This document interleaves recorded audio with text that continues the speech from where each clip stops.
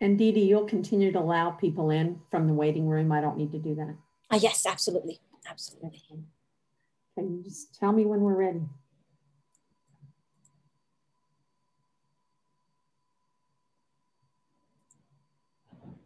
I don't see. Oh.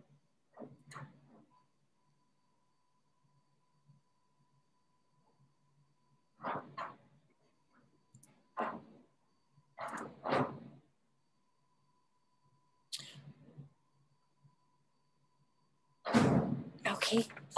Good morning, everybody. Welcome to our session today with Ms. Paula Pittman. I'm Dee Dee Mikasa from Comprehensive Services Center. I will be your host for today. Thank you, everybody, for joining. Just a little housekeeping. This workshop is going to be for 2 hours. We will have a brief 10-minute break at around 11 o'clock. Let's see. Right now, what we're going to do is, I know people are still coming in, meeting them.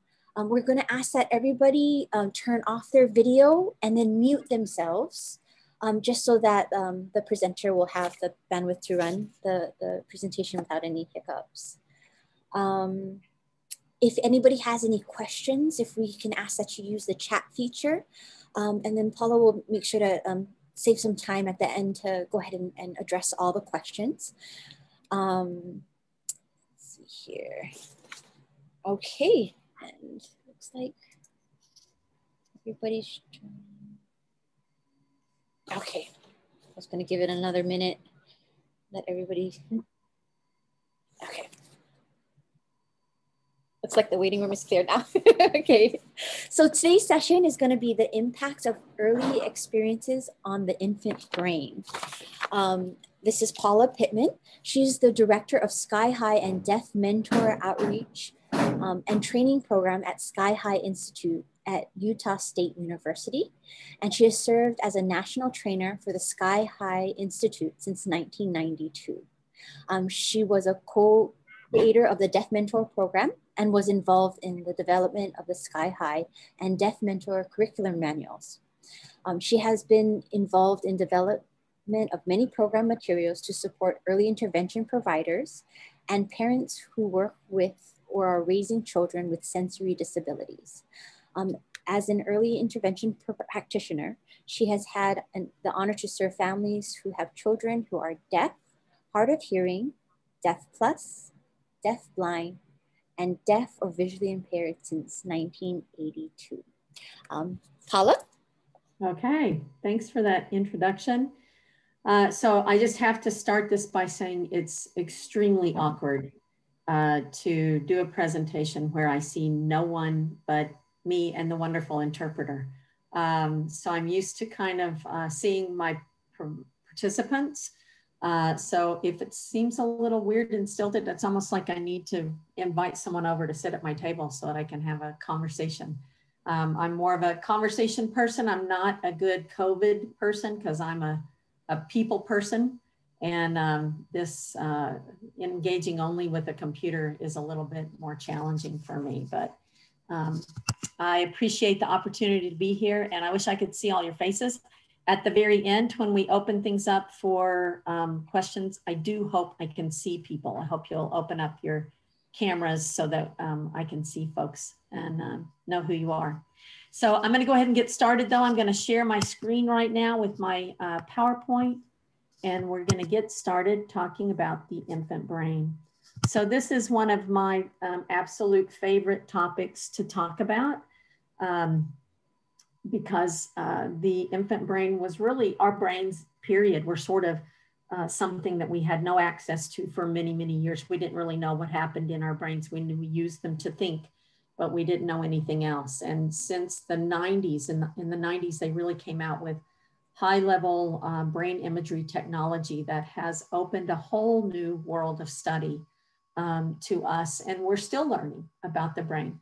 This is really not an area that we have all the information in the world, but we are learning information as we go.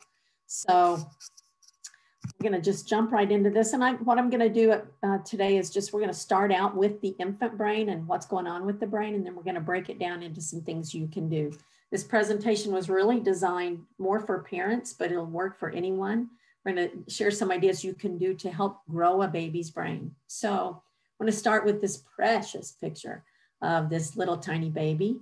And, we look at babies like that and they're just so calm and serene and quiet and beautiful. And often, and for many years, and still today, some people look at these babies, these precious babies, and they think, they're just little lumps of clay. They sleep, they eat, they poop, and then they repeat. And pee too, So they repeat the cycle. But for many years, we thought babies weren't really taking in information, that their brains just weren't really that active. But what we know is that babies really are very active from the minute they're born. Their brains are taking in new information and they're finding ways to express what they're feeling and experiencing to us. So all of these babies, their brains are moving at a rapid pace. So that infant brain is actually constantly always working. It's constantly taking in information and processing that information. And that early activity, what's happening especially in the first really 3 years of life, but all the way up to the first 6 years of life, all that's happening in the brain and with that baby is creating really the foundation for every piece of information that will be stored in that brain for the rest of our lives. So interestingly enough, the infant brain, when a baby's born, their organs are actually like just a mini version of what that organ's going to be for the rest of that baby's life. So baby has a tiny little heart. That heart is functioning just as it will until the day it stops. Those kidneys are functioning fully from the time that baby is born. But the brain is a different organ. Brain is functioning, but the infant brain is only about a quarter of the size of an adult brain at birth. So that baby, the brain is there. The core functions of the brain, the areas of the brain that help the baby to breathe and to process, all of those networks are there. There's an auditory cortex, there's a language cortex, there's a visual cortex, a motor cortex. All of those cortexes, all of those areas of the brain are alive and functioning, but that brain is really just waiting to grow. So only a quarter of the size of the brain is at birth. That's how tiny it is. But when that baby, even though the brain isn't developed, when the baby is born, all of those neurons or cells that the baby needs to develop a fully functioning brain is there. They're just hanging out. They're hanging out there in the brain, waiting for direction to make their way through this brain highway to the areas of the brain where they're going to function for the rest of their lives. So babies are born with about, okay, get the number. I don't know how I can even understand this number, but they have about 100 billion cells or neurons at birth that are just hanging out. They're not connected to these functioning networks that are already in the brain. So they're waiting for something to happen so they can begin to move in the direction they need to go. So from birth to age 3, that infant brain goes from having 100 billion brain cells that are unconnected to having over 1,000 billion connections. Now, I can't even wrap my head around a billion. Like if someone says they have $1 billion, I have no idea how much money that is. I can't even go there, but 1,000 billion. So there are billions of connections that happen, or synapses that are created within the networks in the brain in the first 3 years of life. So that baby's brain is actively moving, even though we don't see it. The infant brain makes about 700 synaptic connections every second in response to the experiences in their life. So if you hook a baby up to brain imagery technology, this is kind of what it looks like in there. So they put tiny little electrodes on the baby's brain and expose them to activities. And they can see that baby's brain light up. They can even actually watch these neurons or these cells travel along those little pathways. You see those little, look like little roadways that go from one big dot to another big dot. Those are actually neuronal pathways that these cells, these neurons, travel along. And as they travel through, they make a synaptic connection so that the pathway continues to grow. And once one neuron goes through, then others can follow along behind it. And so all of those cells in the brain that need to be connected to a system will make their way through these pathways that are running through the brain, and they happen all day, every day. So there's 700 neurons moving every second that a baby is alive. So that baby's brain is very, very active and growing. The process is so rapid and phenomenal that by the age of 3 years, the typical child's brain will go from a quarter of a typical adult-sized brain to 2/3 of its adult size in 3 years of life. The human brain develops more rapidly in the first year of life than at any other time in human development. So here is a chart of infant brain growth rate. So like we said before, at birth, a baby's brain is about a quarter the size of an adult brain. In the first year of life, that baby's brain will double in size. By age 3, about 80% of the brain growth is completed that will happen for a child in their life. And by 6, 90% of brain growth is completed. So you can see in that first year of life, that's the most active time for a baby's brain, but it continues to be extremely active. What we call neuronal plasticity is happening in that brain. That brain is able to move and adjust and grow. So we can actually impact how intelligent a baby is going to be. We can impact how large that brain will grow in a variety of ways. And we'll talk about that here in just a minute. So this is an infant in their first year of life. They learn more in 1 month of life than a typical adult learns in 5 years. That's how much that baby's brain is growing. So I think we think about learning as, book learning, or maybe you learn a new language. But you have to think about when a baby is born, nothing in the world is aware to them. It's nothing they've ever seen or done or touched. Everything is new. So when a baby is born, they are processing all of this new information, and all of that is being passed through the brain and creating these pathways that will eventually help that baby to understand what's happening in the world. So the brain is grown or developed through consistent routines or doing something again and again and again.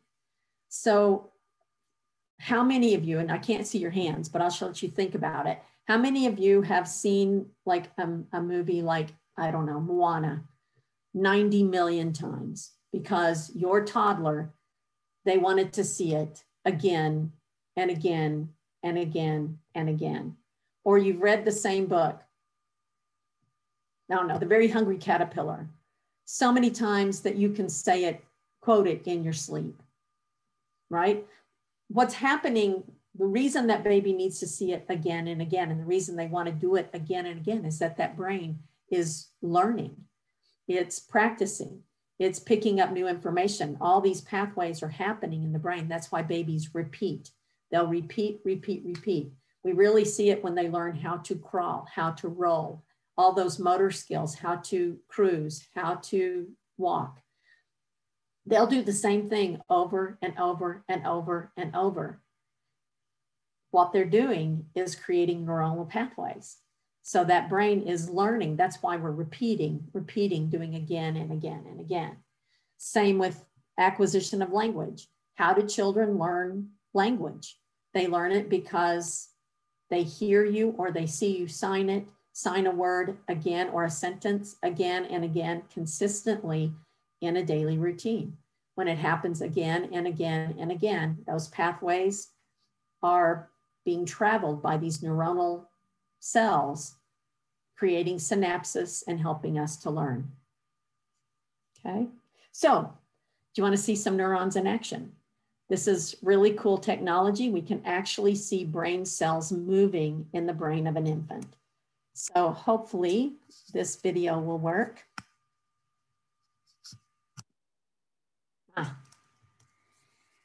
There we go.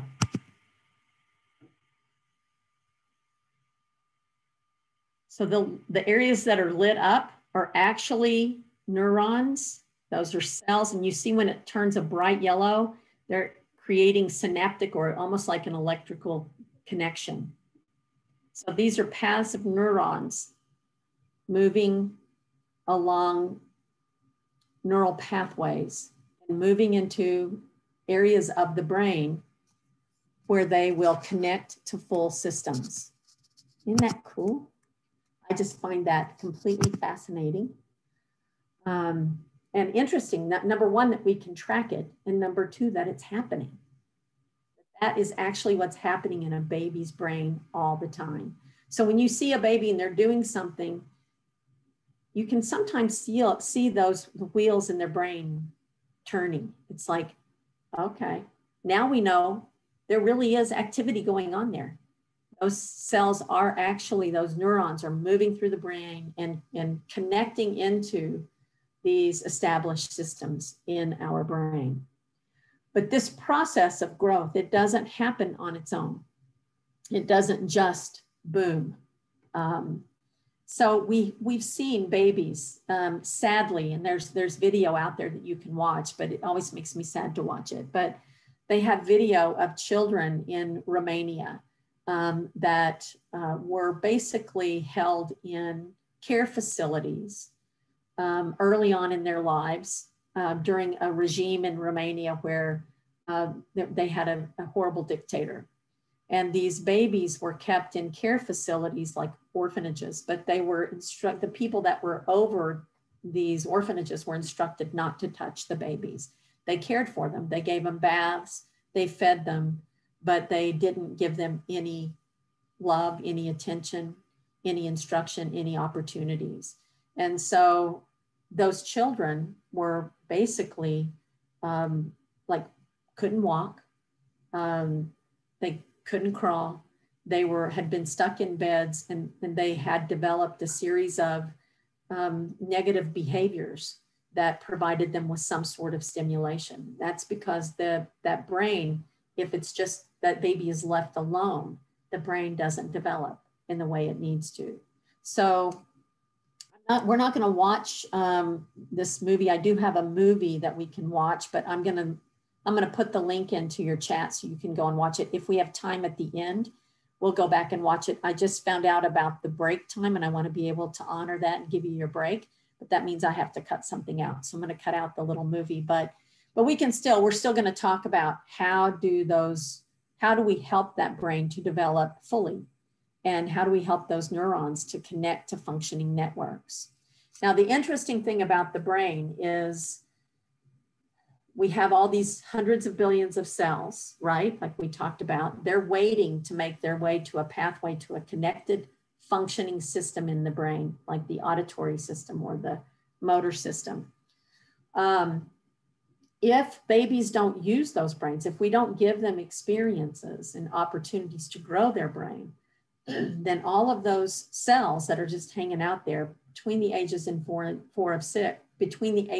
4 and 6, those neurons, those cells will be pruned out. The body will just get rid of them. So what the baby has left is, all that they got based on their early experiences. So when we talk about how do we grow a baby's brain, there are really 3 pillars that we look at that people talk about building the child's brain. A lot of the information I'm sharing with you here comes from a book called Brain Rules for Babies by John Medina. If you don't have the book, I'd really recommend that you get it. It's a really interesting book talking about the reality of how do we help a baby's brain become all it can be. But, and three of the pillars he talks about are here, these three: love, enriching, interactive, and meaningful experiences, and then a safe and consistent environment. We're going to break down each one of these. We're going to talk about each one of these individually. But these are the three pillars that you want to have built into your daily life. Okay, so we'll start with love. All right, we know what love is, right? But for a baby, from a baby's perspective, love means what? It means people time. Baby brains are meant to take in information in 3 dimensions. So we think, well, we'll give the baby a computer screen, or we'll let them look at the phone or watch the TV. We actually may be doing damage to a baby's brain by giving them too much screen time, because babies' brains are designed to learn in 3 dimensions. When you give them 1 dimension, it rewires that baby's brain. So what babies need is not video time. It doesn't mean they can't Zoom with grandma and grandpa or FaceTime with aunts and uncles and have a few minutes on a screen or watch a screen for a period of time. But what it means is that babies really, to grow their brain, they need time with humans. They need time with people, face to face, engaging, communicating, interacting. Babies need sufficient attention. So love is a lot of attention, really. When you love a baby, babies take a lot of work. They take a lot of attention, and they need touch. We're going to talk about touch in depth in just a minute. So they need that attention. They need touch. They need people to bond with, especially at least one caregiver. They need to have one consistent person in their life that they bond with. And that baby needs to know that they're special. Every being needs to know that they matter, that they're loved. When we feel loved, we feel like it's worthwhile to fight these fights. It's worthwhile to feel this stress. And babies are no different. Because they can't do for themselves, they really do rely on caregivers. So my favorite thing in the world is when I have friends or family or someone I know who has a new baby, and I ask them, how's your baby? And their face just lights up like a Christmas tree. That's the kind of love that babies need, right? How many of you have someone or had someone in your life who, when you walked in the room, they lit up like a Christmas tree?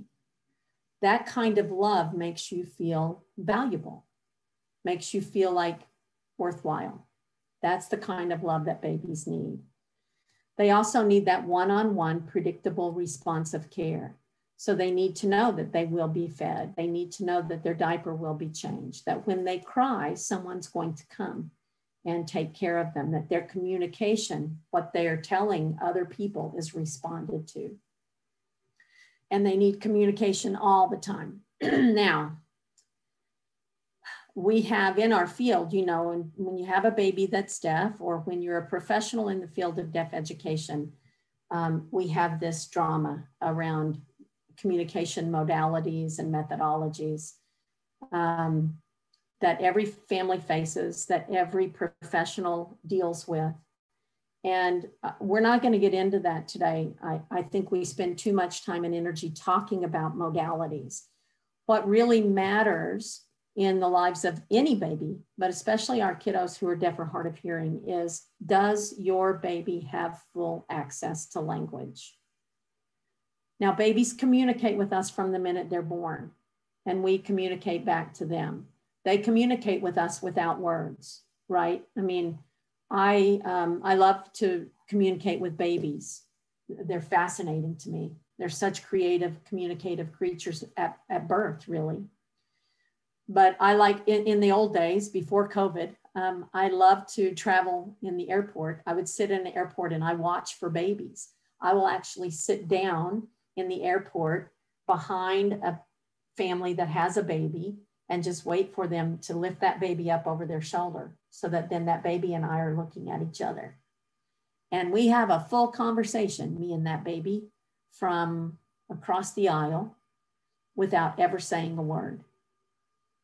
right? And you've all done it, right? Babies, you light up. If you do, what do babies do?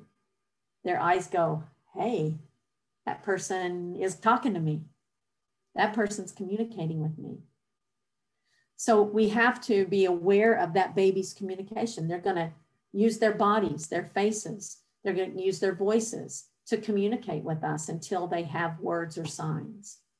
But our focus needs to be, how is this baby getting full access to language? If you have a baby that's profoundly deaf and they don't have amplification yet, they don't have a cochlear implant, or their hearing aids don't give them full access to spoken language, we need to find other ways for that baby to have access to language. It doesn't mean they have to, use sign language forever, or that they'll use spoken language forever. That can vary, but the baby needs access to language, and they need to be communicated with 24/7, no matter what. If we focus on that and not the methodology debate, then we'll have healthier babies, okay? And then they need to be engaged in interactive play. So love is interactive play. It's that engagement. Love also creates for our kids, when we give them that constant love, kids have a psychological shield that'll help them to deal with life stresses. And you know what I mean when I say this. So like if a baby is well loved and they feel safe with a caregiver, let's say you're out on a playground, that baby falls down and scratches their elbow. What are they going to do? They find mom or dad or their caregiver immediately, and they make a beeline to that person. Why? Because that person has created a shield for them. They know they're loved. That love is going to protect this baby. They're going to be calm. They know they're going to be safe. They feel upset. And that's what love does. It gives that baby a way to feel, I have a place where I can be protected. So that allows the baby to go out and explore and fall and try new things and get hurt, but then has a safe place to come back and be protected and nurtured, so that they can build up enough strength, enough courage to go out and do it again and try something new, to take risks. It gives that child, love gives a child the sense of being valued, that they're important, that they're worthwhile.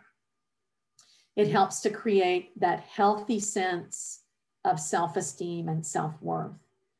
I think we have been taught, maybe falsely, that what we want to do is tell the child that they're pretty or they're smart. You're so smart, you're so whatever. And really what we want to tell the baby is, you're loved no matter what. You're going to fail. You're going to have some times when things don't go well. Maybe you don't look good in that particular outfit. It doesn't matter. You're loved no matter what, for who you are, for the person that you are, so that your wealth comes from within. Your value to me as your caregiver is that you exist. That's what love gives children, is the sense of self-worth, which then leads to a sense of confidence. Love gives children, like I said before, the strength, the courage to try new things, to take a risk, and then to back up and say, even if I failed at that, I'm still worthwhile. And I can take what I learned and do something different. That's what love provides to children. It's also that strong base for that healthy emotional growth, that I'm loved, that I can learn how other people feel. I can develop empathy, and I can develop my thinking skills. And that goes, again, back to the brain, that brain development. So love is the first thing that babies need for their brains to begin to grow and develop, for us to help establish a baby's environment and the people around them, so that they don't have stress in their lives, so that their brain can learn and take in new information. So during COVID, and we're talking about love and giving kids what they need, this is what life looks like for a lot of us right now during this COVID time. It's a blurry picture, but you get the idea. The kids are screaming. They haven't been out in 3 months. If you're like Hawaii, y'all have nice weather. I live in Utah, In Utah, it's winter. So we're not always able to get outside and play. So we're all kind of tied inside our houses, and we often need time away. But what often happens is, like in this picture here, this mother is totally disconnected from her child. Okay? Mom is on a screen. The baby's playing, they're engaging. Now, I know you can't engage with your kids 24/7, but especially with COVID, because we're relying on our screens to do everything in our lives right now. But what I'm worried about is that this may carry over into our lives after COVID. And we know this was life before COVID too. Or this family. This one really breaks my heart. Look at this baby. This baby is just, he's waiting. That brain is just sitting there going, I'm ready to learn. But both of his caregivers are totally engaged with their screens instead of being engaged with their baby. That one breaks my heart, right? Because and look how happy, he's content. He could be getting so much other information to grow that brain. This little guy, now what we see here, that face to me looks, I don't know, angry or frustrated, maybe sad, because he looks like he's doing something engaging, but instead of his dad interacting with him, he's interacting with his phone, right? Interacting with his screen. The last one, mealtime, right? We could be having a conversation, dad's reading the paper. So it's not always screens, right? It can be all kinds of things that take our attention away from children. And these, you can see these children are all under the age of 6. These are kids who, this is their brain time. This is it. The first 6 years of life, that's when that brain is being developed. So maybe shifting in our minds, how can we balance the life of screens and books and things we have to do and take advantage of these 6 years or the first 3 years, these early years of life when the brain is so primed for information. What we're teaching kids here, I'm afraid, is that we're teaching kids to engage with technology instead of engaging with humans. And computers don't love us. Phones don't love us. They don't create an environment in the brain to grow that baby's brain to its full potential. So this is a baby who's engaged in a lot of good technology, but that's not human interaction, as opposed to these families. So let's take a look here at all of these families, all doing different things, but all engaged in different, maybe have toys, they may have some food, but mostly it's human engagement, eye-to-eye contact, touch, smiles, laughter, probably some turn taking if we could see it happening, right? And look at the baby, the tiny baby at the bottom with the mom. That's a face that's lit up like a Christmas tree, right? You see that face? That mom, that baby's reading that face and saying, yeah, I am a loved creature. I'm worthwhile, I'm valuable. These are the kinds of loving engagements we want to have with our kids. So love for babies, love is touch, right? So look at all these babies getting loving, nurturing touch. And touch is important. Love is important. Making eye contact, how do we show that love? The one is through touch. Uh-oh, I think I hit the wrong button. Sorry, guys. Let's go back here. We missed a slide. So love is touch for babies. So this is the important thing to remember about touch is our skin is the largest organ in our body, right? It is an organ. Our skin is an organ. And it's for babies, it's their most intact sense at birth. Babies sense everything early on through touch. That touch, that nurturing touch that we saw in this picture, this beautiful touch between parents or caregivers and their babies, that touch helps a baby to feel safe.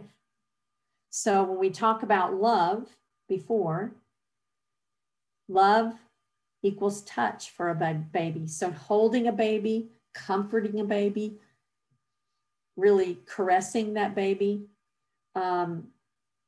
especially, we talk about it again here later, but rubbing a baby's head. I love to rub a baby's head. I love those newborn heads. Well, we find out that actually touching and rubbing that baby's head actually enhances that baby's growth. So touching that baby makes them feel safe. It's the one thing they understand when they're born is touch. Touch can calm them. It's safe, it's warm, it's comfortable. When we touch a baby, hold a baby, it reduces the stress in the baby and in the caregiver. And it strengthens that caregiver-child bond. So when you touch, you hold your baby, when you look into your baby's eyes, there's something that happens when we look into someone's eyes that we actually fall in love with them. That looking into a human's eyes, that connection with touch is very powerful in a human. Babies, this was a study done many years ago, but they studied babies who got shots in hospitals. And what they do is they measured a baby's cortisol. Cortisol is a stress hormone that we all produce. We've probably all heard about cortisone. Babies who sat on the laps of their mothers when they got their vaccinations, those babies would cry and they still had stress, but their stress levels were significantly lower than children who were set on a table or in a chair to get their vaccinations. It was just the touch alone, a touch of a loved caregiver holding that child during the shot that reduced the child's stress. So there's evidence, scientific evidence, that holding a baby, touching a baby, actually reduces the level of stress in a baby. And that's good because babies don't really know yet how to handle stress. A lot of adults don't know how to handle stress. We pick all kinds of weird ways to handle that stress. But touch also increases that deep sleep in babies. The more babies are touched, the more comforted they are, the better they sleep and the longer they sleep. So they sleep in a deeper state and they sleep longer. Our brains need sleep in order to grow. Rest, so sleep and a healthy diet help to create what they call myelinization in those synaptic pathways. Myelinization is like, it's a fatty tissue, but basically what it does is it allows those neurons to travel through the brain much faster when you have good, strong myelinization. So kind of think of it like a subway. You know, you've got the tube and then the train that travels along the subway. So that tube, you know, if you have track in it, it travels faster. If you don't have track, it's not going to go anywhere. So myelinization is basically the track that's laid down. That myelinization is created by good restful sleep and a good healthy diet and good healthy fats in a baby's diet. And even in our diets, because myelinization continues to happen in our brains until around the age, about middle age, but we still have neuronal development throughout our lives. Touch also lowers that risk of depression in babies because it lowers the cortisol levels. And then it is, we know it's an essential part of happiness. One of the hardest things for me during coronavirus has been, I can't hug people, you know, I'm a hugger.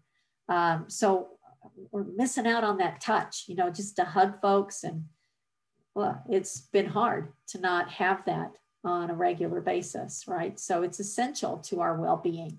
We know that when we give hugs to others, when we touch others in a positive way, that it builds, releases hormones, it releases endocrine, is that right? I'm trying to remember what the chemical is in our bodies, but it makes it, it's a feel-good a feel-good chemical in our bodies that's released when we give hugs, we get hugs. So showing love every day. How do we do it? How do you do it? Make eye contact with your baby throughout the day, all day throughout the day. Play with your baby or your child. I'm talking about little ones, but actually throughout childhood, these are things we can do with our kids. Use that loving touch, kisses. If you got a little one, using infant massage. There are a lot of websites that you can go to know how to do infant massage, but basically just loving touch, you know, rubbing your baby with lotion after you take them out of the bath is that good infant massage, that good connection between you and the baby. Rubbing that baby's head, my favorite thing, that gentle comforting touch throughout the day. If the baby is stressed out or you're in a new situation, just putting your hand on the baby's leg or on their arm or their belly so that they know someone's there. I'm here. Someone's connected to me. Someone's taking care of me. Communicate with your baby all day, every day, throughout the day. And then stay close to them. You know, if you've got to do your dishes in the kitchen, bring the baby in their carrier or put them in a high chair or put them somewhere they're close to you so you can talk to them and engage with them while you're doing dishes or while you're fixing dinner. So you're staying engaged with them, talking to them about what you're doing. Okay, so love, that's the first thing we can do. The second thing, we'll just check our time. Okay, we're doing good. The second thing is to provide enriching, interactive, and meaningful experiences to your child. So really, that love, that foundation that you give to the baby allows them that safe space, right? They know they're loved. They know they're protected. The next thing we do is provide lots of opportunities. So let's talk about what those might look like. Okay.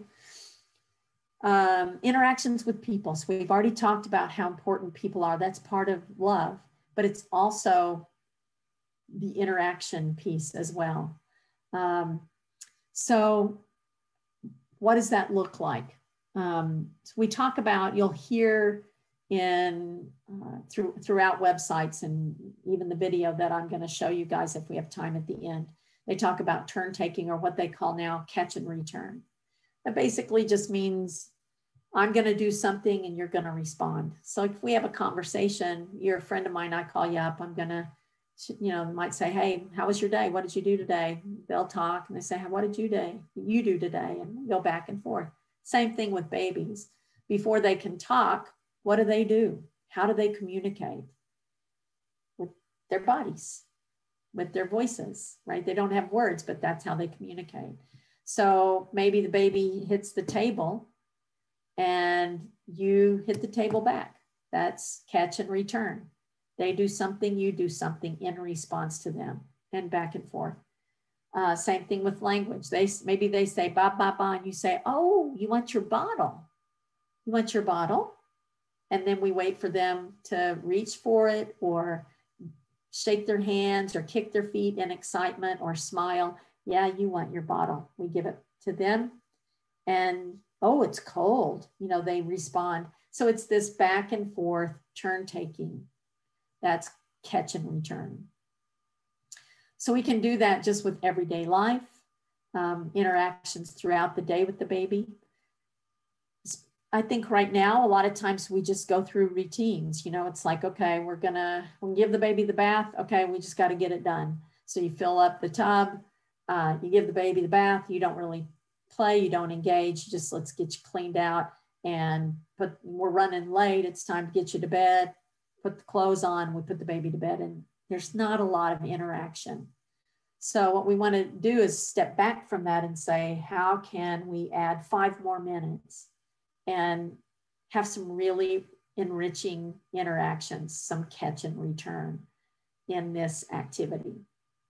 You can also do it through simple interactive games. I listed a few here, ones that we all know, like peekaboo. That's a great turn-taking game that you can start with babies when they're tiny, and you move the blanket, cover them up, or cover up your own face. And then as they get older, they'll play with you. They'll do it themselves. They get into that game and know this is something we can take turns with. or this little piggy, you know, playing with their little toes. This little piggy went to market. This little piggy stayed home, right? And pausing in between. This little piggy went to market. Pausing and waiting to see what the baby does. This little piggy stayed home, right? So that kind of engagement. Or the Itsy Bitsy Spider. Some of these songs have, or games have, it's kind of a song, you know, Itsy Bitsy Spider, it's a song, went up the water, but it has little hand motions that you can do with kids so that you're engaging. So it's kind of a game, kind of a song, but there are a lot of interactive songs like Twinkle, Twinkle, Little Star, or the wheels on the bus go round and round, right? And the Hokey Pokey, my personal favorite. That's an old song. I don't even know if people really do it anymore, but that is such a fun song. It teaches babies body parts, teaches movement, and the more babies move, movement is part of brain growth.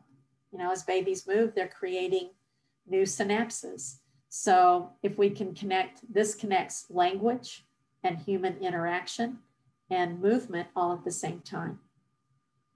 You can probably think of, if we were live and I could see all of you, I'd ask you, what other games, what other things do you do? What other songs? What are some that your baby likes more than any others? If you think of some, put them in the chat so that everybody can benefit from them. I think I work with some families today who no one really did these songs with them. And they're really fantastic songs for babies to be involved with and for parents to do with their kids or even siblings. Okay, so at the core of interaction, really, and engaging with your child is language and communication. We talked about it before, but what we do early on in our babies' lives are really going to build that foundation of language. What we know from research is the more words that a baby hears in a meaningful situation throughout the day, the better their language is when they get ready to go to school. They do better academically. They're better readers. So exposure to more vocabulary, exposure to language, exposure to words is really essential for our kids. All kids, whether they're deaf or hard of hearing, all kids. So the one thing we want to do is talk or sign, communicate, cued speech, whatever it is you're using. You want to use language with your baby all day long throughout the day. That doesn't mean we talk at a baby, blah, blah, blah, blah, blah. No, it's this catch and return. I say something, I wait for you to respond. Sometimes I'll say something without a response. Maybe I just want to comment about something. These next two things really are just essential. If you can do these two things, you're going to be building language in your baby's brain. You're going to help them to learn language. The first one is to talk about what your baby is doing. What are they doing?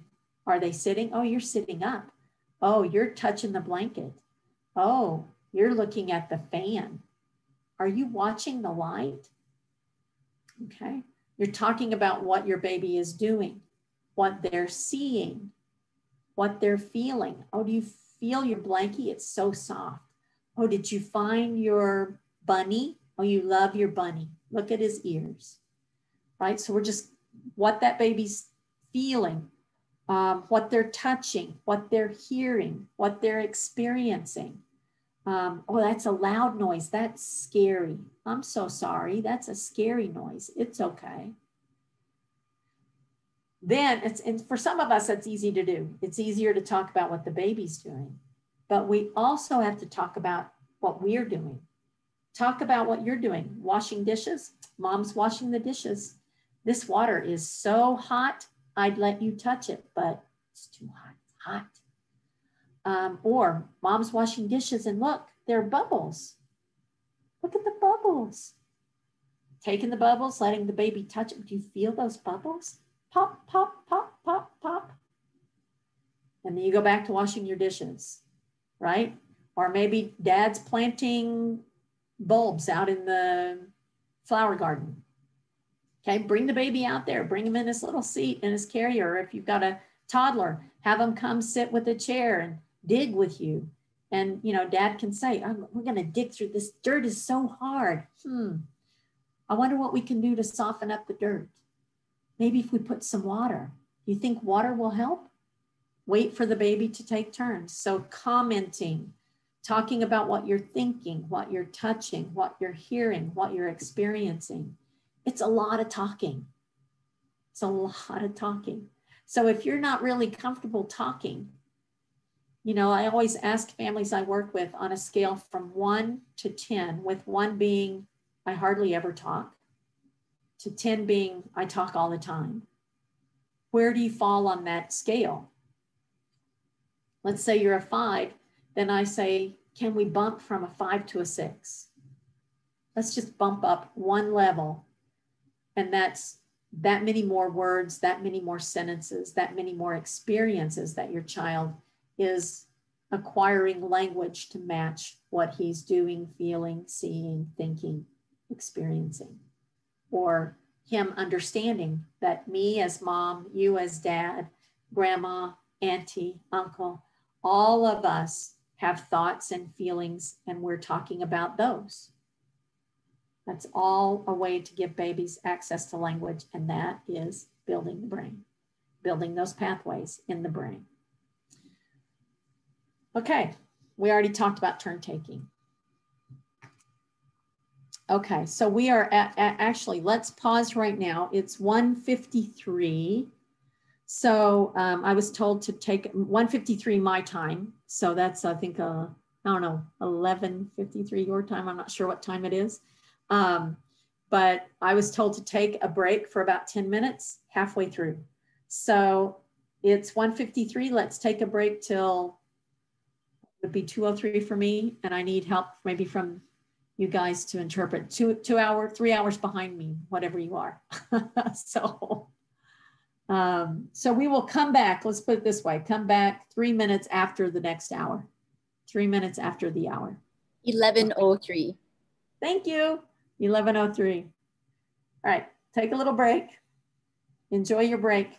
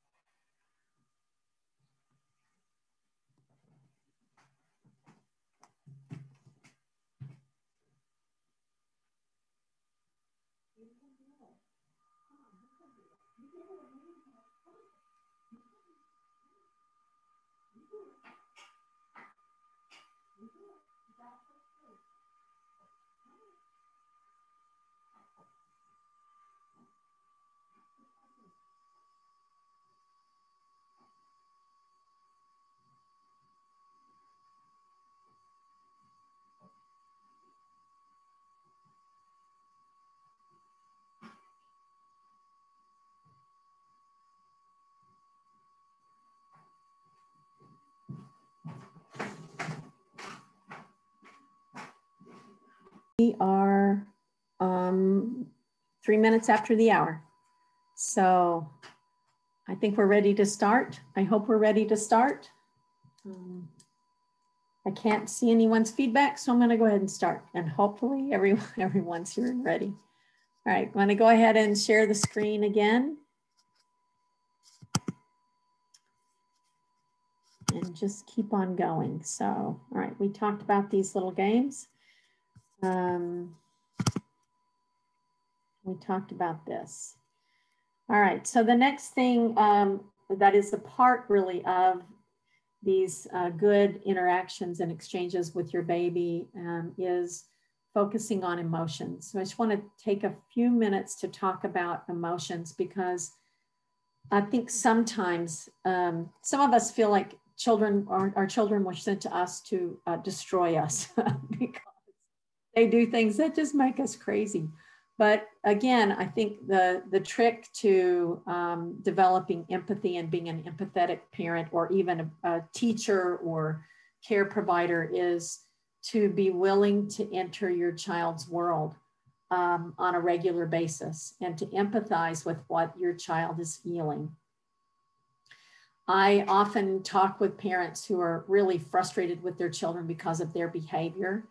And I like to tell parents, and I'm going to have you think about this too.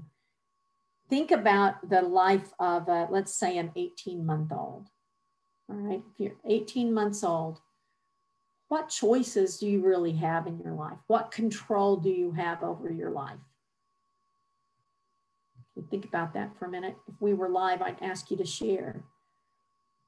But think about what things can an 18-year-old control? I mean, 18-month-old control. They don't really, they don't get to pick what they eat, really. The things that they can really control are whether they eat something. If you're a little bit older and you're trying to potty train, they can control whether they will go on the potty or not. They can control whether they go to sleep or not. They can force themselves to stay awake. But really, in their world, there's very little that they can control. So if you can give babies choices, even little ones, throughout the day, do you want peas or do you want applesauce? Even if they pick the wrong one. Oh, you don't like that one? You want to try the peas instead? Giving babies those little choices as they get a little older. Do you want to wear red today or you want to wear blue today? We can give babies choices throughout the day, and toddlers and children, choices throughout the day that give them some sense of power and control in their lives. If I could see you, I would ask this, I'm going to ask this question, but how many of you don't like to have any control in your lives? I guess no one. I would assume no one has their hand up. We all like to feel like we have some sense of control in our lives. I think that's why maybe this pandemic has been even harder than we could even imagine, because there's so little we can really control. That's how babies live all the time. They live in a world where they don't have a lot of control. If we can understand and empathize with that, we can try to put ourselves in their place. Okay, we're trying to learn how to walk. It's got to be frustrating. You see everybody walking and you know you want to do that, but you can't make your body do it. So that when that baby's between 9 and 12 or 13 months of age, 14 months of age, while they're learning to walk, they're just irritable. They're irritable because they want to achieve this skill. They're using all the energy they have to learn that skill. And it makes them grumpy, right? It makes them grumpy about everything else because they can't achieve what they want. All their energy, their cortisol levels are high. All their energy is going to that one task. So if we can understand that as a parent or a teacher or a caregiver, we understand they're under stress and that's why they're behaving that way. It makes us much more empathetic, where we don't get angry when their behaviors go out of control, right? So, and remembering, thinking that babies, like, they don't know they're not supposed to touch the TV. They don't know that if they push that glass vase over, it's going to break into a million pieces. Babies don't know that. That's what early life is. That's what raising children is teaching them, if you do that, this happens, that there are consequences and there are some things we can do. And if we do them, it's a good thing. And some things, if we do them, it's a bad thing. So, but the best way to understand that is to step back and put yourself in your baby's shoes or in your child's shoes. How do you think they might be feeling right now? And dealing with them with more empathy instead of just, discipline or anger.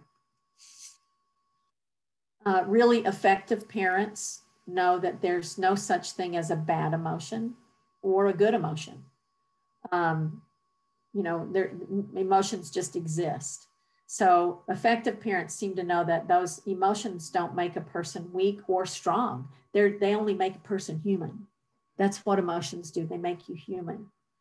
And your baby feels all these emotions. You feel emotions too.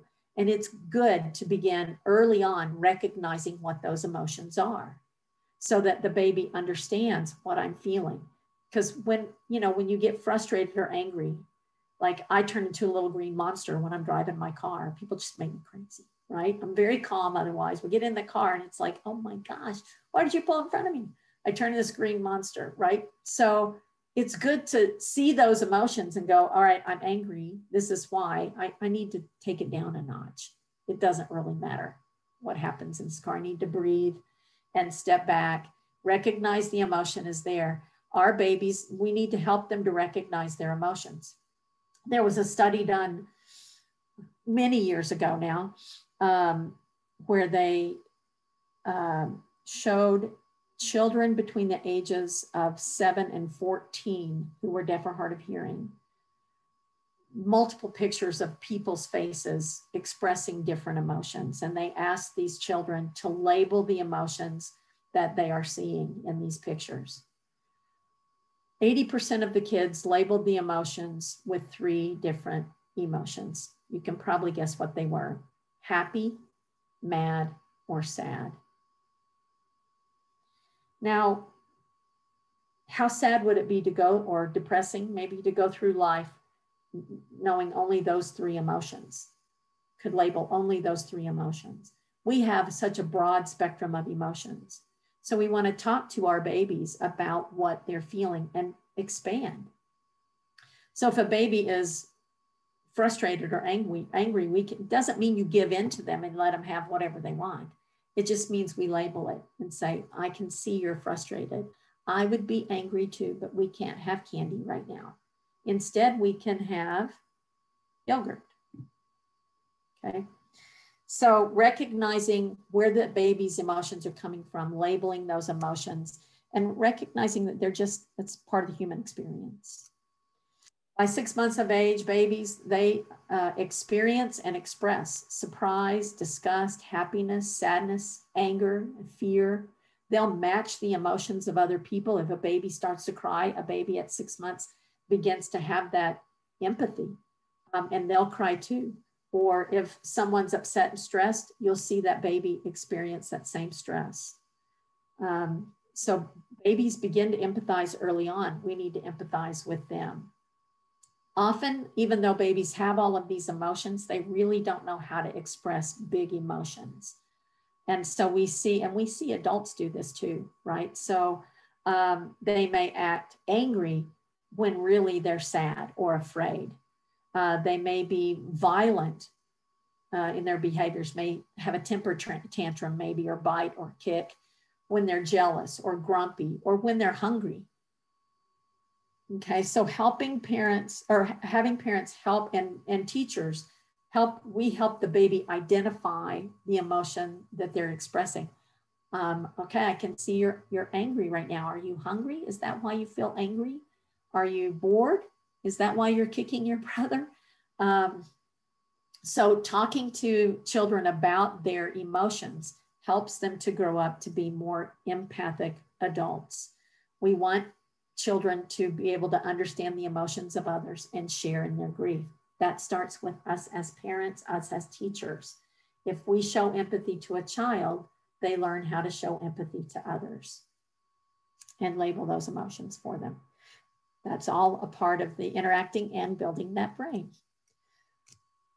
Emotions teach empathy. It's so powerful that it actually can change the developing nervous systems of infants. When parents are really empathic and concerned and can join in their child's emotion, it calms that child's nervous system, makes them less anxious, less worried, less frustrated, less frantic. Empathy doesn't require a solution, right? I can say, I'm so sorry for your loss. I don't have to solve anything. All I'm doing is understanding. I'm so sorry you're frustrated. I know that must be so hard for you. I don't have to fix it. I just have to recognize it. That recognition, that labeling of emotions builds those brain pathways. Empathy not only matters, but it really is a foundation for effective parenting. good empathic parents raise good empathic children. Okay. So the other thing we can do to build those pathways and under the pillar of interactions and experiences is to talk with your baby. We've talked about this already, but to communicate using language with your baby and good communication skills all day, every day in child activities. And here's a few of them. These are things we do all the time, right? How many times in a day do you change a baby's diaper? I mean, really hundreds, thousands of times in the baby's life, you're going to change a diaper. Now just think, if you have sets of language that you can use around diaper change, how much language that baby can use. You have their rapt attention for a very short period of time, many times throughout the day. Mealtime is a time when we can talk about all kinds of foods and textures and all kinds of things. Getting dressed, talking about buttons and zippers and plaid and polka dots and rough corduroy is rough, and our leggings are smooth, you know, all the language that can be built around that day. Bath time, talking about bath toys, about the textures in the tub, about hot and cold, about bubbles, and the language is never ending, but we tend to get in ruts, right? Where we'll say one thing and that's it, we stop, that's it. Well, okay, we'll talk about the water's hot, the water's cold, and then wash, wash, wash, and we're done. Thinking about how can we talk about all kinds of things happening throughout the day. These are routines you have to do anyway. You're doing this with your baby anyway. So let's talk about it. Let's give that baby language. Playtime, bedtime, time in the car. We can talk about all kinds of things in the car. If you got a child who's signing, you make your sign up here, or it's the ball. You turn your hand around, it's the ball. Oh, it's the ball, you know, one-handed signing. Deaf people do it all the time. And then you can flip your mirror down and watch your baby in the back, or put another mirror up on your dash so you can kind of glance at your baby in the back. Nap time, time outdoors. I mean, you live in Hawaii. You have the most beautiful place in the world to be outdoors. So spending some time outdoors, and then talking about transitions. What I mean by that is, okay, you know, it's time, we need to clean up because in a few minutes, we got to have bath time. So giving that child language to prep them for the transition that's going to happen next. I remember hearing a story from a friend of mine who's deaf, and she's one of 11 children, and she is like the second from the last. But she said she just remembered her whole childhood. She was an auditory learner. She wore hearing aids, and she didn't sign. She was an oral child, used oral language to communicate. But her mom would yell from downstairs, "Okay, guys, go get your coats. We're going to get in the car and go to grandma's house." Well, she didn't hear that because, you know, the distortion, the distance, all of that. She heard noise, but she didn't hear clearly what her mom had said. So she said the first, you know, years of her life, really all she did was follow her siblings. She never had any idea where they were going. They'd pile into their van, and she said her sister closest to her in age would usually sit next to her because they were good friends. And she would say, "So where are we going?" And her sister would fill her in. She said, "I never knew. I just followed my siblings." So remembering that when we have transitions or we're doing something, we have to make an effort. If we're signing, or if you're using spoken language or cued speech or whatever communication or language you're using, you have to make sure your child is accessing it. So child activities, and then don't forget about parent activities. So we can talk about what we're doing throughout the day. And if you've ever heard me present anywhere, you know, my favorite thing is laundry. Laundry is just the most amazing language experience in the world, right? So you do laundry, you have so many varieties of colors, sizes, textures. You have dirty, clean, soft, rough, scratchy. You can fold, you can smell. What's it smell like? Is it warm? Is it dirty? Is it hot? I mean, there's just So much stuff you can talk about around laundry. Possessions, it's daddies, that's your brothers, that's your aunties. Who does this belong to? I mean, it's just amazing the amount of language around laundry time. Meal prep is also one of my favorites. I mean, every day we fix different foods. So you can talk about a zucchini. This is a squash. This is pork. This is barbecue. Let's taste it. Let the baby taste it, feel it. All those experiences, those are real life experiences. What's that feel like? When you're making dinner or cooking in the kitchen, put your baby in the high chair and let them feel what cornmeal feels like. Oh, what's that? Let them taste, whipping cream. Let them taste cherries or zucchini or carrots. Once they're old enough to have solid foods, of course, but let them feel it, taste it, touch it, experience it. It's a great way to build the brain. And language. When you're cleaning, you're gardening, you're working on your car, fixing the car, lawn care, you're mowing the lawn or getting ready to. Give your toddler a little toy lawnmower and let them mow with you. Running errands. Tell your kids where you're going, what you're doing, why we're going there. What are you thinking? When you do your exercises, let the baby join in. Let them play on the mat and roll around in circles while you're doing your yoga. When you're doing work tasks, even buying, like I encourage parents right now during this COVID time, just go to your like local consignment store, or if you've got like a Salvation Army store, and see if they have an old computer keyboard that doesn't work anymore, or if you have one stuck somewhere. Let that baby play with the keyboard while you're working on your computer. So, and you can say, who are you writing a letter to? I'm writing a letter to my boss, or I'm doing this. What are you doing? And let them, engage. So they're having a good time. You're working, but you're engaging with them while you're engaging with your screen. And then again, transitions for you, transitions for parents. You have 5 minutes, and then we're going to go in the car and we're going to go to Costco or Walmart, whatever. So get ready. This kind of talking to your baby throughout the day, all day, what they're doing, seeing, feeling, hearing, experiencing. We talk about that. Basically what we call narrating the day. You're just narrating what you're doing, narrating what the baby's doing. That exposure to language helps build the brain. And then experiences. This is the thing that we, right now, I think during COVID times, a lot of babies that have been born during this time or their first year of life was this year, they've missed out on a lot of experiences that other babies have just, we just give to them because we're always on the go. So our babies today need more experiences so we can go new places. And here are some examples. Go to the beach.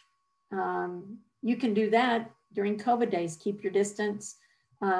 Farmers markets, going to petting zoos, have a picnic, go to the planetarium, go to a park or a swimming pool, or buy a little inexpensive swimming pool, go to the nature center or an aquarium, just places that kids can see new things, experience new things, build new synaptic connections, and then talk about what you're seeing. Take pictures. With your camera, come back and build a book. If you go to the beach, we're going to have we'll take pictures, or you can come back and draw pictures. Just get a spiral notebook like this, doesn't have to be fancy. Kids don't care how fancy you draw. All they want is the engagement. What they really want is to be with you. So that interaction, you can draw pictures of the ocean, color it with crayons. Today we went to the ocean. Next page. We saw surfers. Next page. We played in the sand. Maybe bring some sand home and glue it to the piece of paper so the kids can feel and remember it. That kind of building a book around new places and things that we do, an experience book, actually helps kids to have constant exposure to language. So the more we repeat and talk about the book and talk about the book and talk about the book, what are we doing? creating those pathways, neurons shooting through the brain and developing language, early literacy skills, connecting real life to what's in print. Very essential, and lots of fun. And then experience new things. Go fishing. Get a baby thing, put them on your back or on your bicycle, go for a bike ride. Or you can have the if you run, the carriers that you can run with, so the baby goes along with you. Go hunting for shells on the beach, gather flowers, take a walk outside and see what you can find. You know, pieces of shells, pieces of flower petals, and feel them, experience them, smell them, talk about them. Watch a parade, go dance, turn on the music and everybody in the family dances. That's fun, new experience. Go camping, go swimming. All of these experiences build your baby's brain, these new places, experiences, and then finding a way to connect it back to their everyday life. Making a picture book, taking a picture, putting it on the wall. All of these things build babies' experiences, builds their brain, provides them with new language. And then a key thing for all of our kids, especially babies who are deaf or hard of hearing. Our babies who are deaf or hard of hearing, if we can give them exposure and help them fall in love with books and learn to read and write English well, we will neutralize their world. Reading is a great neutralizer for our deaf kids because they may not be able to speak English well. Maybe they can, but if they can read and write, there's really no limit to your academic success or your career success. If you can't read and write in English, whether you're deaf or hearing, you're going to struggle. Reading and writing is an essential skill, especially for our deaf babies, deaf and hard of hearing babies. So we want every day to just expose your baby to print. Have books around the house. Keep magazines where they can get to them if you don't care if they get destroyed. Babies are going to destroy any kind of paper you put in their way. But if you have magazines you've already read, put them in a place where your baby can get to them so they have exposure to print. And then teach them. We don't tear books. We don't tear magazines. They'll tear some in the process, but they'll learn how to care for a book. Read to your baby every day. Every day. Read at some point as many times a day as you can. Let your baby see you reading. Even if you're not a good reader, still hold up a book or a magazine, look at the pages, look at the pictures. You don't have to read it. If you don't like to read or you don't read well, that's okay. You can look at the pages. The baby sees you engaging with reading materials. Babies who have exposure to reading materials in their first 3 years of life tend to be better readers and tend to write better and have better English skills. They also do better in school. So just the exposure alone. If you don't have money to get a lot of books, you can make your own books. They sell these. This is a spiral bound notebook that I buy them at Walmart at the start of every school year. You buy like 5 for $1, 10 for $1. I buy $1 of them. These are books. These become books. You can draw pictures in them. You can cut pictures out of magazines and put them in a book and create books for your children to have exposure to writing materials and written materials all the time. And let your baby see you writing. If you make a list, I'm a list maker. I make lists for everything. But especially if I go shopping, I make a list. Or if you're doing a click list on your computer, let your baby engage. Okay, we need milk. Okay, let's type that in, milk. Am I okay? You can use your computer. Let your baby play with writing materials, crayons, pencils, chalk, paper, even the computer keyboard like we talked about. Those are literacy materials that can be available to your baby 24/7.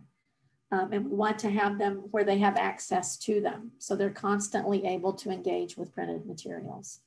This is essential to your child's early development of literacy skills and language, English, really essential. And it's simple to do. If you don't have money for even these or books, go to the library. You can get a library card. Your child, I think it depends on the library, but here kids can get a library card at age 2.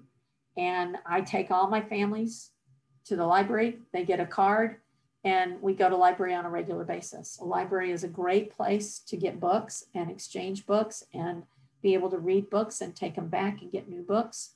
So there's access to reading materials are everywhere. So these early experiences, you guys, early childhood is the most critical and at the same time, the most vulnerable time in a child's development.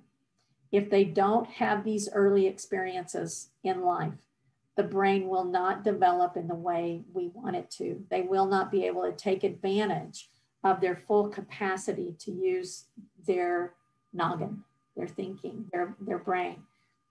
So we want to give babies experiences. We want to basically cover them with language.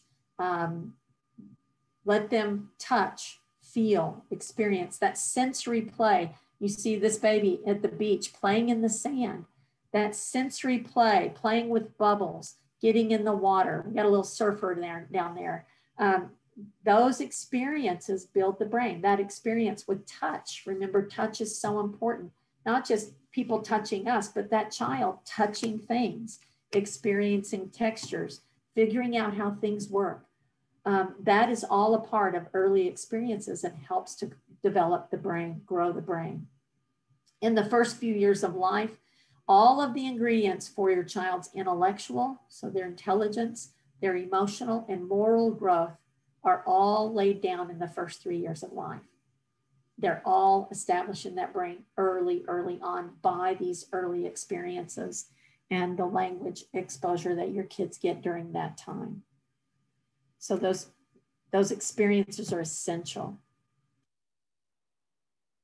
So we've already talked about this. Again, access to language is key. So you have these experiences that build the baby's brain.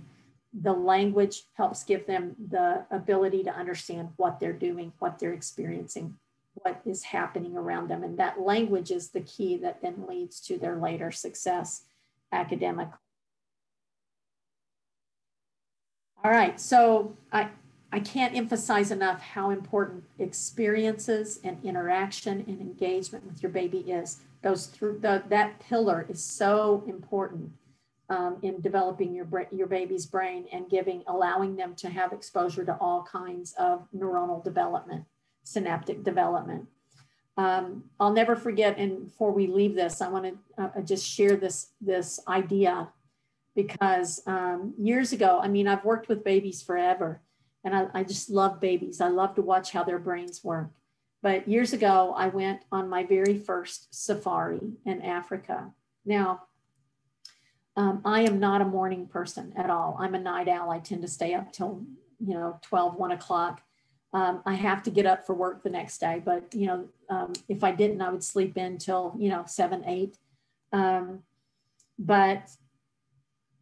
And I just am never like happy when I wake up. I'm just kind of it's kind of dead in the morning, right? I'm existing, I can breathe, but I don't want anybody talking to me. I don't want to hear music. I don't want the TV on. I just am not a morning person. But when I went to Africa the first time, we got there and we went on a game drive that night. And I was just blown away by what I saw, these animals, these wild animals just right there that I was watching. I was so excited, so stimulated, so intrigued by it, even though I'd seen animals on TV or whatever, but being there was a totally different experience, seeing them in the wild. I was just my brain was shooting neurons like crazy. I was so excited, so amped up, that the next morning, if you go on a safari, you have to be up at 4 o'clock the next morning because the animals come out at sunrise and sunset. That's when they mostly are active. And so you have to be up at 4 to get a little bit of breakfast and to get into the Jeep and get out into the Mara, the Masai Mara, onto the plains in time to see the animals. I was awake and out of bed at 3:45. I was so excited. I had my clothes on. I was ready to go. I was so excited. And as that whole experience was happening, I thought, you know, why? Why am I? Because that is not me. But I think that's how babies feel every day. Every day, when they see a new experience, they have to feel how I felt that day. That just alive, that, wow, that was so cool. That was amazing what happened. It wakes up your body, your mind, your senses. And I can actually feel my brain snapping. And I think that's what happens to babies. They can feel that excitement of seeing something new, doing something new, touching something different. Can you imagine your first experience with a blowing bubbles and you pop a bubble? How exciting that must be for a child and a child's brain. So those experiences are essential. And as a teacher, to provide fantastic experiences for our kids, and for as a parent to think, what's this week? Can we do something new and different that maybe we haven't done before? Doesn't always mean you have to go out somewhere. You can do something at home that you've never done before. Okay, then the last one is a safe and consistent environment.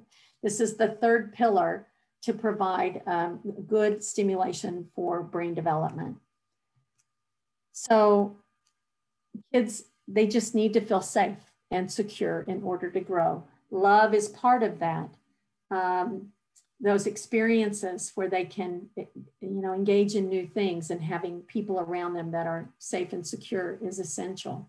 So they need to feel that in order to grow. If we don't feel safe, we can't learn. If we don't feel supported, you can't take a risk, and learning is a risk. When your child feels stress, their brain development not just can be slowed, it will be slowed down.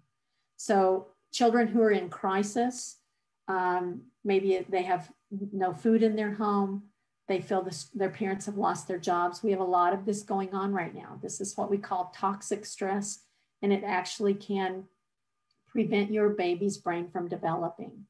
And it will definitely slow down that process. Consistent discipline also provides safe boundaries for your baby. A lot of times parents think, well, she's deaf, so we're not going to really discipline her. She doesn't really understand. That's a mistake, because all babies, they need discipline. I don't mean punishment. Okay, discipline is not punishment. Discipline is teaching. So that baby goes and they pull the glass vase over, and it's about ready to fall off. You catch that baby, you stop them and say, no, no, no, we don't touch the glass vase. The glass vase will fall and break. Okay, instead we can touch this. So we have to teach a baby that's a no-no. And you have to tell them that a lot of times, right? They don't just go, oh, okay, I'm not supposed to do that. Got it. No, they don't know what no means. They're learning that too. So we have to use no, no, no, face, hands, no, no, no, we don't touch it. And we give them something else to do. So we're teaching them, instead of doing that which we don't like, do this that we do like. So setting those boundaries and saying, if you do that again, I'm taking your toy away. Then you have to take the toy away if they do it again. If you don't set those boundaries, if you aren't consistent with your discipline, babies feel unsafe. I think we all think, well, he'll like it if he gets away with it. No, they don't.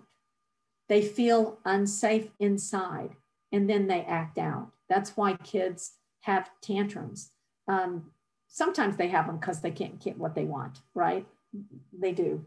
But if you set those boundaries, they eventually learn them, and then they know, I can go that far and I'm good. And so it helps them to feel safe. It helps them to take risks. I can go that far, but I can't go further. So that consistent discipline is key, and always remembering discipline isn't punishment. Discipline is teaching. And it takes a lot of work on the part of a parent and a teacher to teach what we want kids to do instead of disciplining them. Predictable routines, that's the next thing. If we have routines, throughout the day. Every day we do this and this and that. I'm not talking about it has to be at 8 o'clock. No, I'm saying every day after we eat, we clean up the table. That's what we do.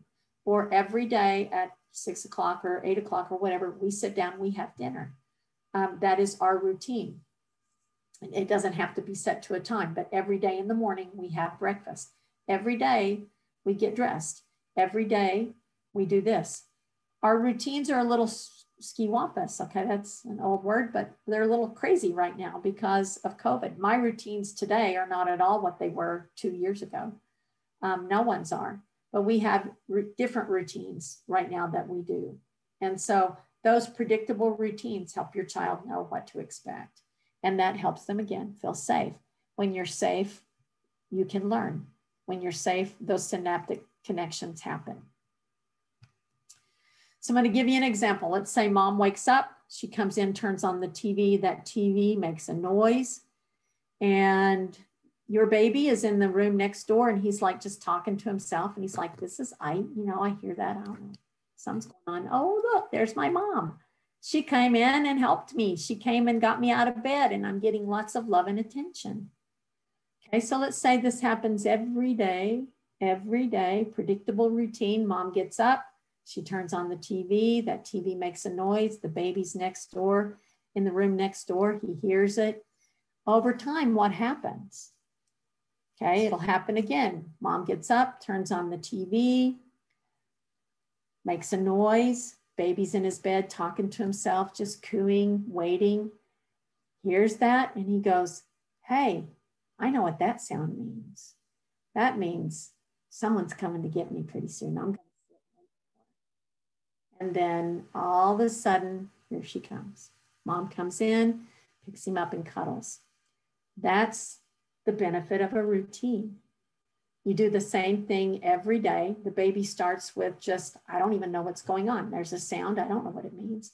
But over time, that TV turning on means in a few minutes, my mom's coming in to get me. So I'm going to get ready. I'm going to be excited. I can't wait for her to come. That kind of routine builds stability. And then in that routine, parents can begin to use language. And that language then becomes the first words that your baby understands. And then the first words that your baby uses, because it happens every day in a consistent routine. Mom walks in, sings, good morning, or says, oh, there's my baby. I love you so much. Let's give you some, whatever mom does, that language then becomes a part of the daily routine and part of the first words your baby will understand and then use. This happens all day throughout the day. Then you're building a structure. You're basically building a house or a ladder for that language to be built on.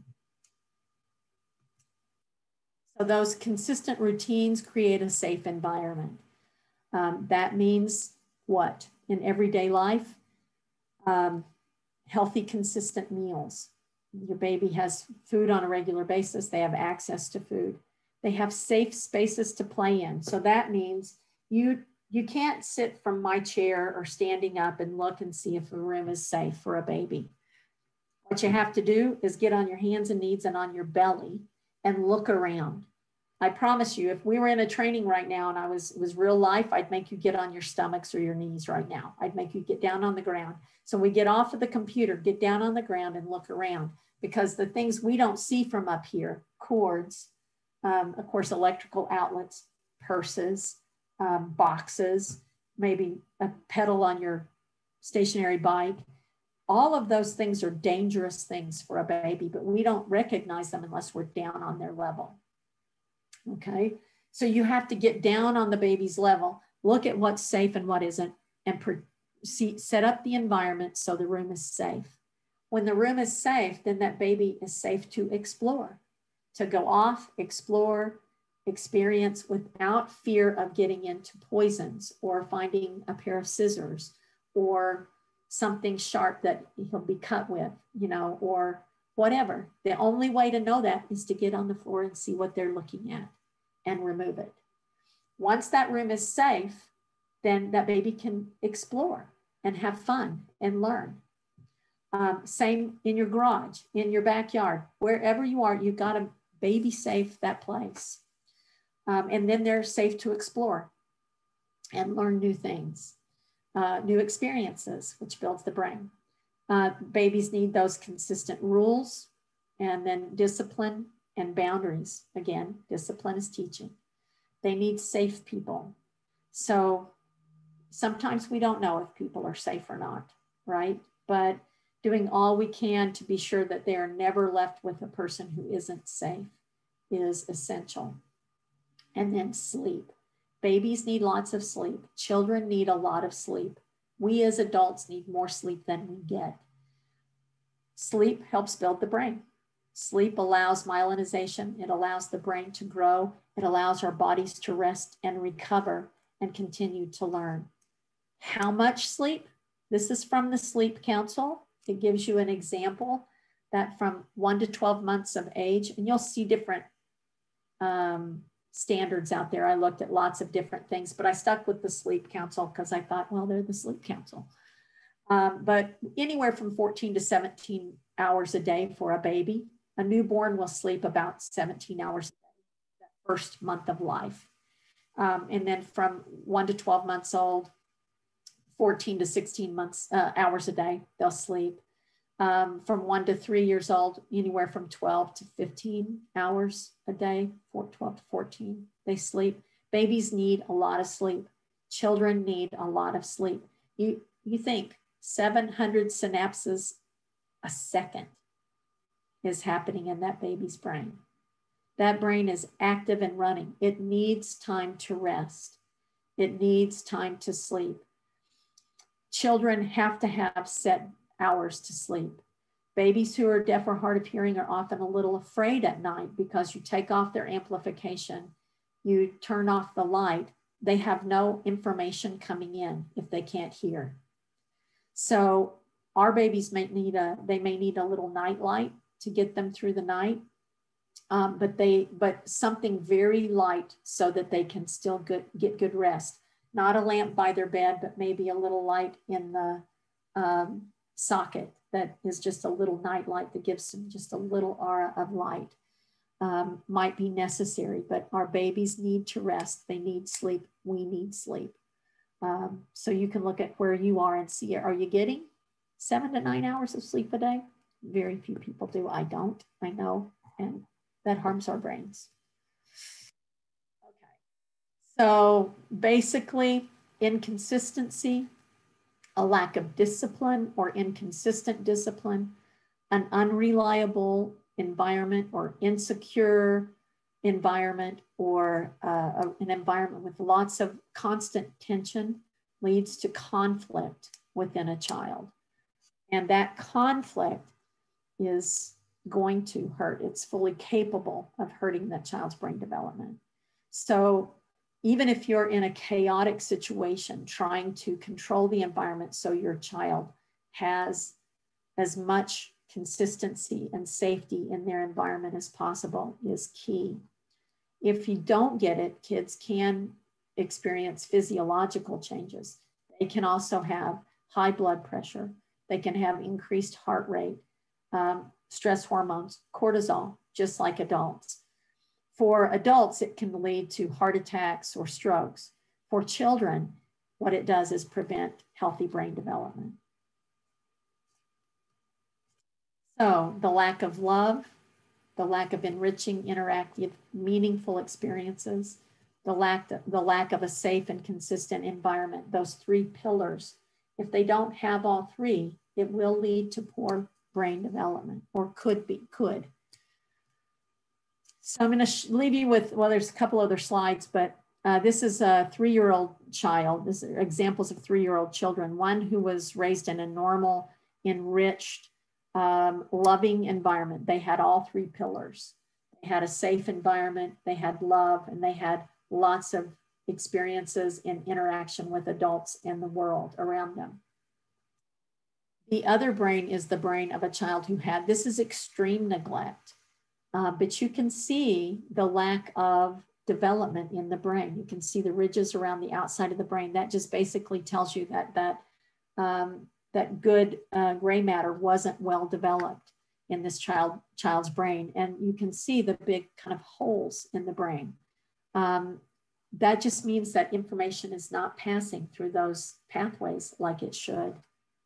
So the impact of environment, the impact of those three pillars really does grow your baby's brain or prevents it from growing. So it is essential that we are attentive to that. So what you do with your child, how you communicate, how you interact, how you respond makes a difference in who they become. I'm going to leave you with one final tip, and I would have put this somewhere in the body of the presentation, but I just couldn't find where it fit best. So I'm going to talk to you just quickly about the evening meal or the family meal. Doesn't have to be an evening meal, but one very valuable thing you can do as a family is to at least 4 times a week, any meal every day.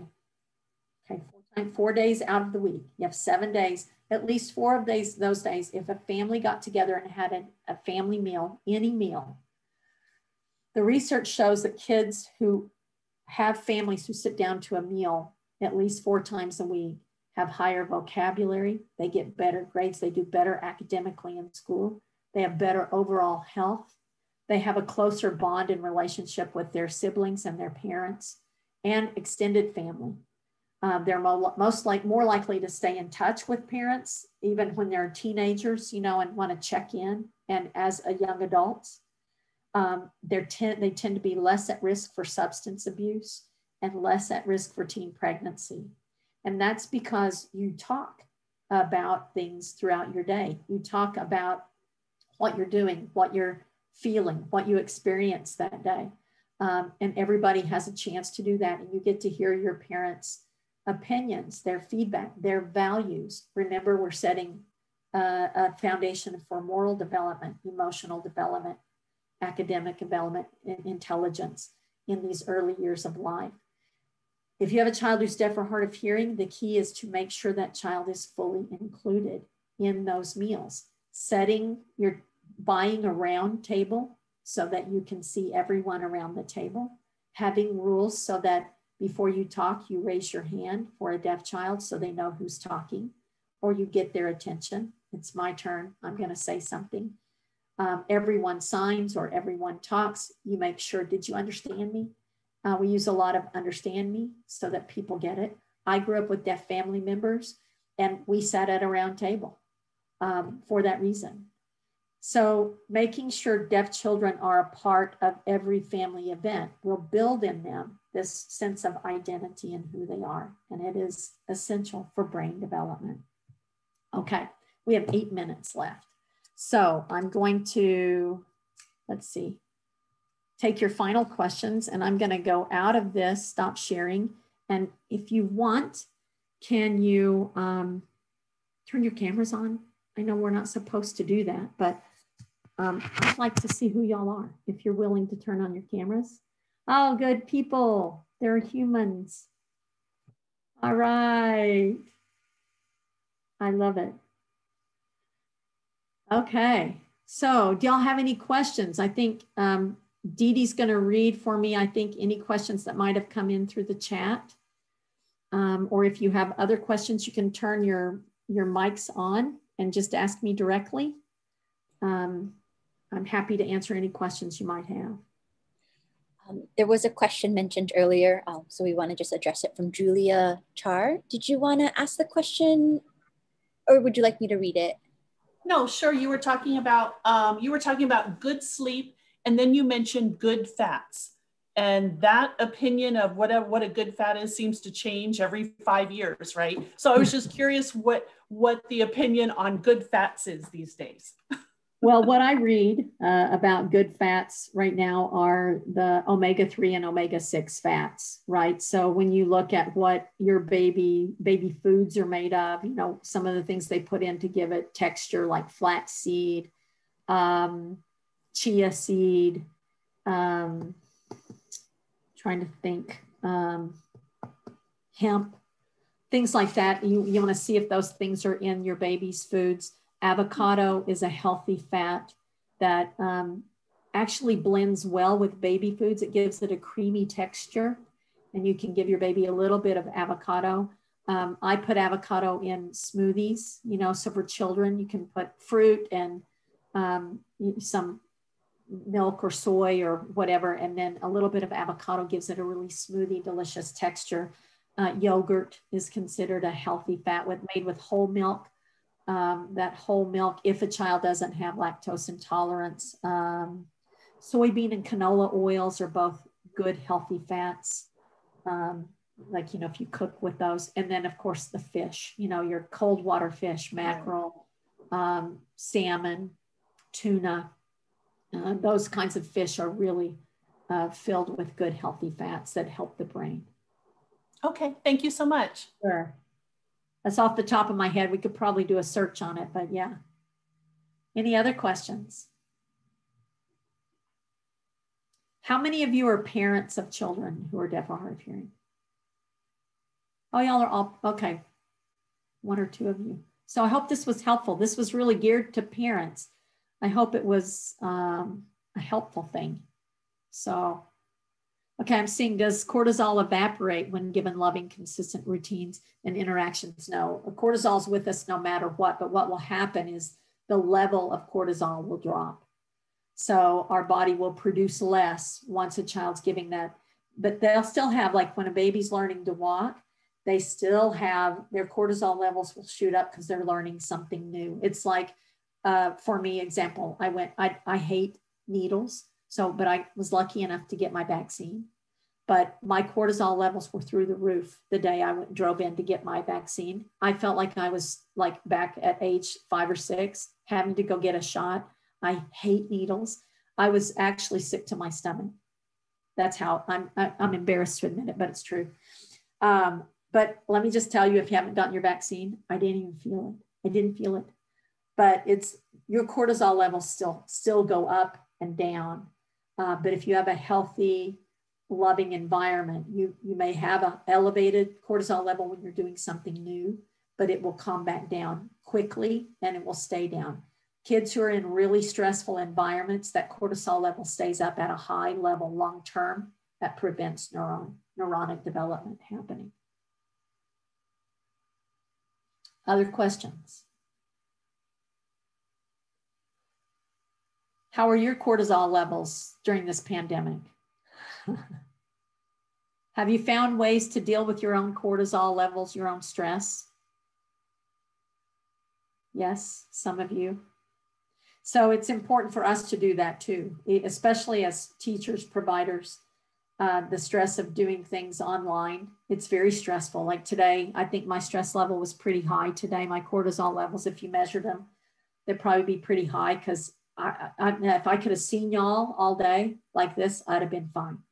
But just me talking to a screen, I was just like,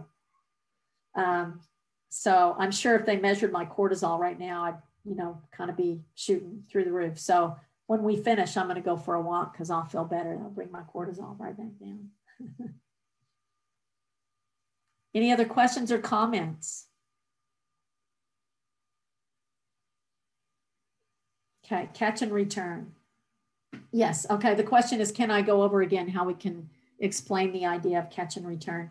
When I teach this to parents, I bring a ball in and I just say, you know, can you sit on the ground with me? We're just going to play ball. I'll just roll the ball, roll it back, roll the ball, roll it back. That's where I begin the conversation. When I'm talking about catch and return, this is catch and return. When I roll it to you, you catch, you return it back. So we take that activity that we're all, you know, comfortable with, and then we put it into a language, reframe it into language to say, okay, if I say to you, oh, hey, I love your shirt, are you going to respond back? Yeah, what are you going to say? Oh, thank you. Right, so how can I return? So I caught that, then I'm going to return. What am I going to say? Where did you buy that? Or whatever. So you just give them an idea of that catch and return just with a regular conversation. Say, okay, tell me about your day. What did you do today? Then they respond back. Oh, really? I saw that on TV. How did that go? And they respond back. Then you just step back and say, okay, that conversation we just had, that's a catch and return. I say something, you catch, you throw it back. With your baby, it might be an action first, you know, like, you know, they see the bottle and their feet start to kick. That's their throw, that's their return or their start, their initiation. So I catch that. I see those feet kicking. Are you excited to see grandma or whatever? And then we wait, see what the baby does. Maybe they'll smile. Ah, yeah, you're excited. I see that smile. Let's go see grandma. Or you want to, let me pick you up. And you do this, right? And then you wait. What do you wait for? The baby to raise their hands or smile or engage in some way. Does that help? Okay. Any other questions?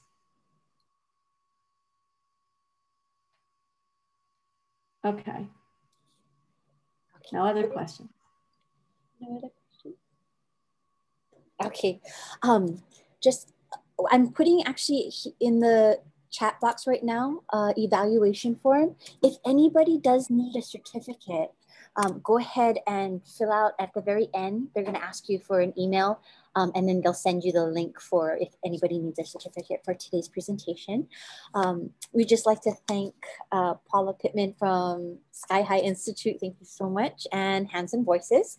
Of course, our sponsors, CSC and NHSP, and everyone who attended today. I know I missed some people, they logged off already, but thank you so much. It was such a wonderful presentation. I was totally engaged. Great, I'm glad you enjoyed it. I hope you guys learned a nugget. I mean, some of you already know this stuff, but if you can walk away from any presentation with a nugget or two, that's a good thing. So I hope you learned a nugget or two. All right, you guys, thanks so much. And Paula, the video, if you could throw the link in before everybody. Oh, yes. Let me get back into my PowerPoint. Just give me 1 second and I'll copy in. This is at 0 to 3. So if you're not familiar with 0 to 3, I would really recommend that you get on their website. They have a wonderful website. It just has all kinds of great stuff. And this is just a quick little, it's about 4.5 minutes. About the brain, but there's all kinds of good stuff at the 0 to 3 website. So I'll go ahead and put this in the chat right now. And then you can go in and watch it. Sorry we didn't have time today, but you can watch it on your own. Just as good. Okay, I think that's there. Let me see if it goes through. Yep. Excellent. All right, you guys, go enjoy Hawaii. I wish I was there, although it's going to be 53 degrees today. So we're like thrilled. This is the warmest day we've had in forever. So I'm going for a walk and it's sunny. Yay. So y'all enjoy the surf for me though. All right. Thanks, you guys. Appreciate it. Thanks for your attention.